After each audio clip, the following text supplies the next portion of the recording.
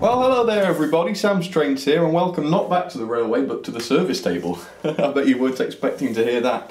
But yeah, the restoration videos that I made have been very popular, so I thought it would be nice to do another one. So yeah, I'm going to be restoring this logo here. It came in the post this morning. It's Nella Hall, with a silent K, presumably, so maybe it's Knella Hall, I don't know. But it doesn't work, so I thought I'd try and restore it today, see if we can get it to work. Now this isn't going to be a tutorial as such, and I have got videos that are tutorials if you'd like to see that. But this is just really a laid back, sit down, relax, and let's try and fix something. And you know, you might learn something along the way. And of course I won't be offended if you already know all this stuff and don't want to watch the video. But then again, it's fine if you do know all this stuff and you know, just want to watch it for the enjoyment of it. So yeah, let's see if we can get this sorted then. So I'll get rid of the tender. And the procedure with this is, you know, when something doesn't work, I like to just give it a full service. And for two reasons really. Firstly, sometimes a full service can fix things, you know, it might just do the job. But secondly, if you're doing a full service, you'll probably notice if there's any massive blinding problems with it, you'll probably notice while you're doing it. So it's always worth just give it a full service first really. So let's take the chassis out of the body then, and I'm on my best behaviour today, so you can see I've put it straight into the cradle, and the screw for this one is at the back. And this model is one of those sort of early Hornby, late trying models. I believe it's got an XO3 or an XO4 in it. I suppose we'll find out. I've not had this apart yet. All I know is I put it on the track and it doesn't work. But it would get a service anyway, so it's not put me out or anything. Right, let's pull this out. I always feel a little bit awkward taking these bodies off. You've got to slide it forwards, but I don't want to do it any damage. There you go. Oh yes, it's an XO3, you can tell because it's got the nylon worm instead of a brass or copper one, whatever the other one was. Okay, so let's get the motor out then, and we'll deal with the chassis and the motor separately. So it's the same procedure as always. I reckon someone's been in this one though, because this copper plate, this copper plate's been bent. So if I can't rectify that, oh dear, I'll have to probably solder straight to the brush, which is fine too. Now let's see if we can get this motor out, bend all this out of the way. There we go. And the screw is a little bit rounded off as well, so it looks like someone's tried to get in. But you know, the motor doesn't look bad, does it? It looks, well, it's not blackened with soot, so that's good. Still not got this screw out. I thought I had. There we go, it was just plain a bit hard to get. Right, let's see if we can bend this copper plate back into place then, because it's really shouldn't be bent like that. Oh yes, it's just snapped straight off. Okay, so that's going to be a solder job later, bugger. I haven't got any more power sockets for my soldering iron, but we'll have to see what we can do with that. Just get these brushes to tumble out then. There we go. There's the brushes. Obviously you've got to look after those. That's alright. There's a bit of crap from the plate, you know, the contact plate that came out. Never mind. Right, there's the motor. And put the chassis to one side for a moment. The motor really doesn't look all that bad, to be honest. Let's take this spring off. There you go. Look after that as well. Now let's just test the magnet. The magnet's really good. I will remagnetise it though, just in case. But yeah, no, that magnet's pretty good. Right, so let's clean up the commutator then. Firstly, I've just spotted a little bit of fluff or something, which I'll probably get out with the tweezers. Well, I'll try to. There we go. That's it. Right, so all I'm going to do here then is just grab my cotton buds. Let's get a few of them out, because we're going to need a handful and some lighter fluid. Always handy. The lid open here. There we go. And this piece of paper is going to get grotty from now on, so I apologise. So let's just get a little bit of lighter fluid on the cotton bud. There we go. And let's clean up that commutator as the usual. I don't know, convention is. It's not that bad, to be honest. I don't think it would have caused a problem, but you know, if we take them apart, might as well do it. And in between here as well, because that's where the mess collects up. That looks good. Let's clean out the gaps, and I'm just using a needle for that really, and we'll just clear out these gaps here. Normally I've got a towel down here instead of a piece of paper, but it was so damn dirty after all my servicing, I thought I'm embarrassed to show that on camera, so I've got a piece of paper instead. I suppose it looks a little bit more aesthetically pleasing, which is good. Right, I won't stick the oil on it yet. I'm just going to test this to make sure it's working right, and I'll do that with the multimeter. Let's see here. This multimeter's had it, by the way. It's not a happy bunny, but it still seems to be testing resistance alright. So set that to 200 ohms. You probably aren't going to read the dial because of the glare, but I'll read it out to you. And what we're looking for here is just to place both contacts on adjacent plates. That one is reading, wait till it settles, 8.8. It's flickering between 8.8 and 8.7.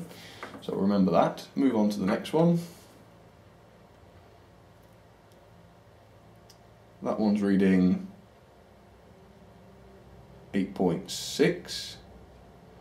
So that's a little bit low, that's a little bit lower than 8.7. That's not a massive worry, because it was flickering between 8.6 and 7 a little bit.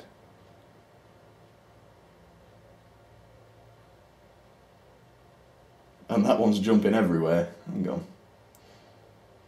There we go, we've got it. Whoa, I saw it, I slipped. But I saw about 8.8, but we'll do it again just to be sure. See, that's why I don't like this multimeter anymore.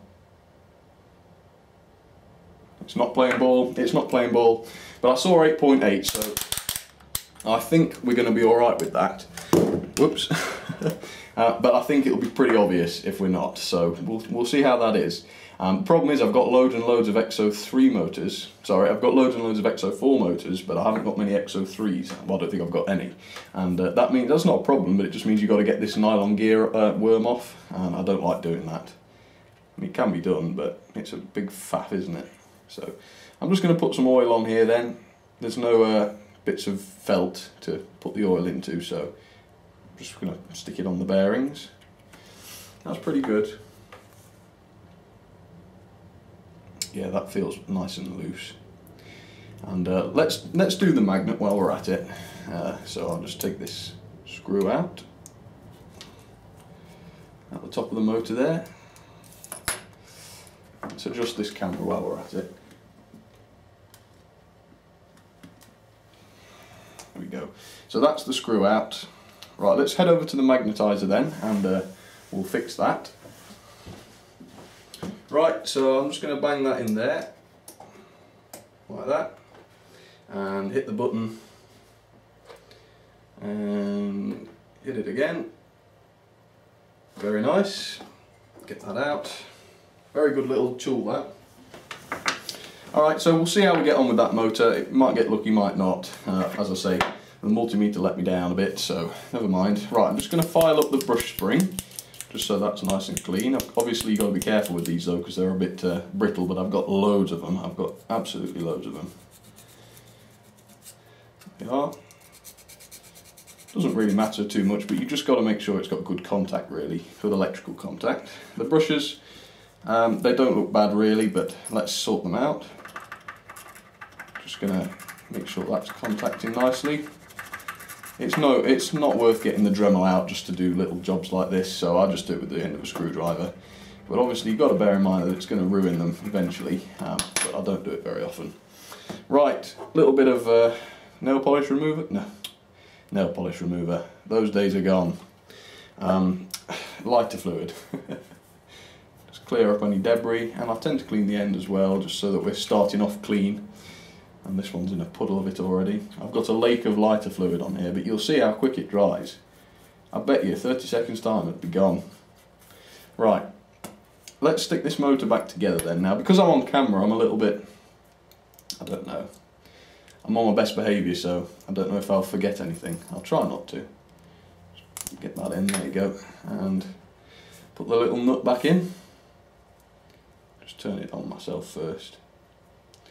And normally I'd be leaning in a bit closer here, but I don't want to get my head in the camera, but because I've not got very good eyesight at long distance, I might be a bit fumbly, but I think that's alright. Okay, let's stick this brush spring back in then, nice and easy. And this is so much easier to do, by the way, when the motor's out of the locomotive. I mean, it sounds silly and pretty obvious, to be honest, but I used to try and get these springs in, sorry, get these brushes in, while it was, you know, while the motor was screwed onto the locomotive. You just can't do it. Well, you can. I managed it, but I wanted to kill myself by the time I'd done it. Right, let's just give that motor a try then, and you'll normally get a good idea about whether it's going to perform well just by doing this. Now, of course, you have to bear in mind this has not got a load on it when I power this up, so you know it's probably going to run the best it will ever run without a load. So just bear that in mind. Come on now, I need my cables. There we go. So one on there, the other one clip on here. Oops, that's the doorbell, hang on. Oh dear, sorry about that, yeah. Wasn't a parcel for me, unfortunately. Right, oh dear, I'm out of breath, that's very bad, I need to do more exercise. Right, let's add a little bit of power then, see if she works. Yeah. On the other way. Look at this. Stripe of oil. Filthy oil too. On the other way. To be honest, that looks alright to me. That does seem pretty good. Oh, you're going to have to live with this mess now. Never mind. Right. So that's a bit better. Get the helping hand out of the way. Now I'm just going to switch the soldering iron on now, because once we've dealt with the chassis I'm going to want to solder that brush spring on. Right, so we'll clean the wheels once the motor's back on board, because it just makes things easier. So let's just add a little bit of oil to the axles first. These are nice and tight, so they obviously haven't been taken out too often. There we go. Yank this out if I can. Just bear in mind there's always a cable attached to that, obviously. Right, yeah, we can get to those axles as is normally the case. I'm just going to get rid of some of this fluff. Someone's obviously like me and they run on the carpet, but I'm lucky with our carpet here because it's not fluffy at all, and it doesn't seem to, you know, produce a lot of mess. Having said that, I always vacuum the tracks before I run anything on it, so it's not really a problem at all. Right, that's that done. And how are these contacts looking? Oh, they're shining, they are. So it's not a big deal. Oops. So it's not a big issue, but well, you know, while we've got it apart, might as well just clean them up some if we can. There we go. Just wipe these off. You got to make sure these are clean because you're relying on them to run the loco. You know, if one of them or both of them doesn't work, isn't making contact, you're not going anywhere, so that's it. Right, now I didn't mean for this thing to come out, but it has, so you got to get it the right way, but I'm hoping this is going to be the right way. This gets me every time, this does. There we go. Yes, I'm useless when it comes to that. It confuses me, I don't know why. It's not particularly confusing, is it? And there goes my oil pen again, straight onto the floor. Right, while that's in place, let's screw these back in. Yeah, I'm a bit ham-handed, as you can see, so... Oops. Go on, you go. Won't tighten it yet, obviously. Get them both in first. That's the other one.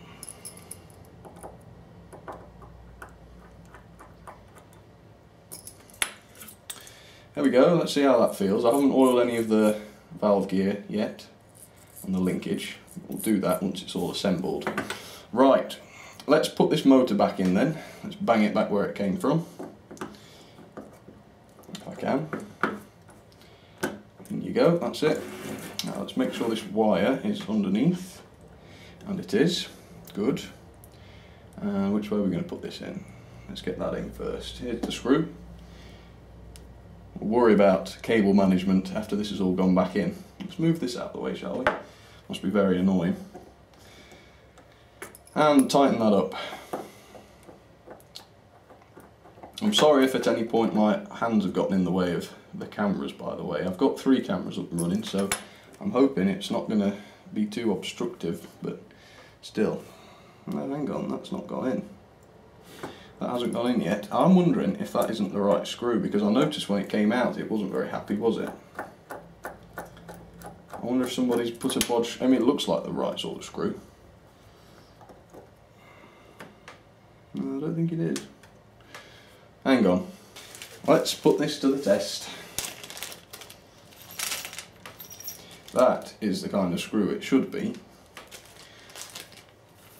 Put these back. You see, these are all from scrapped motors. So in a way I like it when a motor doesn't work, because I can scrap it and get all the parts for it. It's really useful. Right, now let's screw this back in. I'm hoping the thread hasn't been damaged at all. It shouldn't have been.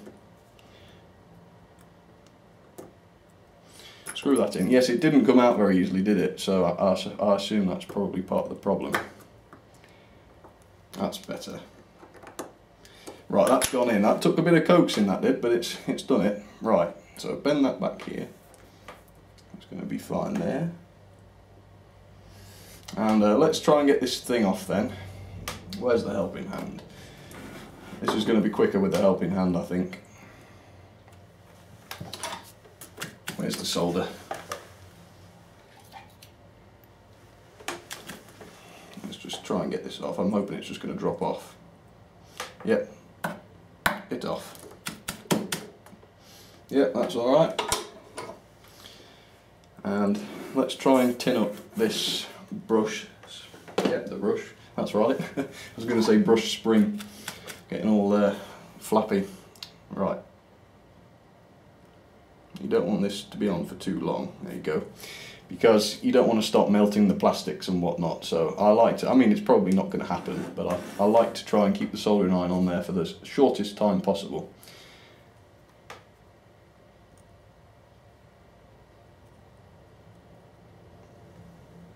No, that's not going to happen. The wire's just a tiny bit too short. No, it's not. That's perfect. Okay, that's that. So, let's put a little bit of grease on the linkage and on the valves, of course. A bit of, whoa, that's a lot on there. On here, it comes out quick. I don't really like these oiling pens, by the way. They're very useful for getting the gaps, but dear oh dear, it doesn't half leak. There we go, I'll stick the lid on that in a second. Oh yes, and let's just put a little bit on the worm drive. Very nice. Right, let's clean the wheels then, assuming of course the motor will turn the wheels. So what I like to do with this, I get the helping hand and the magnifying glass. I don't know where that is, but it's very important because it tips over. So there's the magnifying glass, make sure it's all tight, and then flip this over, hold it there. You can tell I've done this a lot of times before, and hold it there, like that. Then it's just the same as I did when I tested the motor. I don't know if you can still see. Yeah, I think so. Right, so let's get these wires again. Right there. One on there. One on the bit I've just soldered. I can switch the soldering iron off now.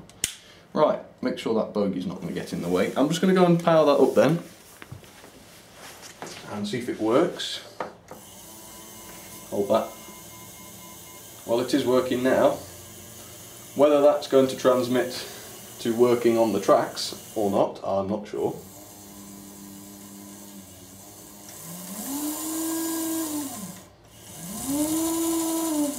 To be honest with you, that seems pretty happy, doesn't it? She does seem happy there. Right, let's leave her run for a second then. Sorry, that didn't make any sense. And we'll just let the wheels get a little bit cleaner. So I made it sound like it's going to happen automatically. We'll just clean the wheels then. That's what I meant to say. It's easier to say that. A bit of fluff I noticed again. It is a bit fluffy, this one. Someone obviously used this on the carpet. A little bit grubby, not bad. The wheels aren't visibly dirty. You have to do it.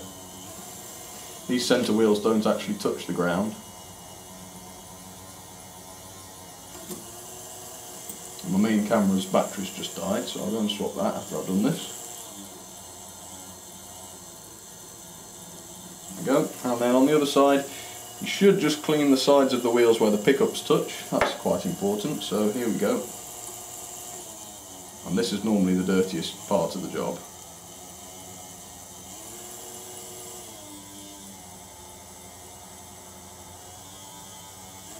very dirty.